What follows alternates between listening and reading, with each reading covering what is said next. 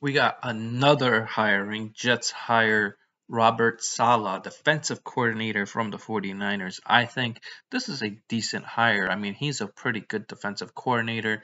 He's going to get a head coaching job. I always think the Jets always go defensive coordinator as head coach.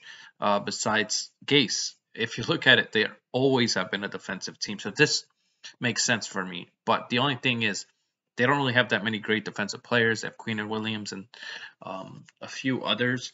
They're gonna have to draft more defensive players, become more of a defensive team for Salah, because Salah had really good players in San Francisco 49ers when he was there, but he developed them too and made them better. Now maybe he can do that with the Jets. We'll see. So Jets hire Robert Salah. Tell me what you think about this news. I think it's a pretty good hire for the Jets. A lot of teams wanted him. The Eagles wanted him. I'm pretty sure the Chargers. There are a list of teams that would want this guy.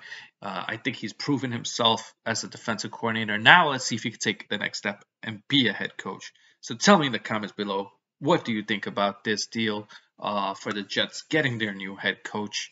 Um, Jacksonville hired Urban Meyer. Jets get Salah. Coaches are getting hired. Let's go. More news is always good. So tell me in the comments below what you think about this deal. And I will be live tomorrow for the Magic and Celtics game as long as it doesn't get postponed. See you around the bend and see you tomorrow for the live stream. Have a great night. Please hit the like and subscribe and join the membership. Peace.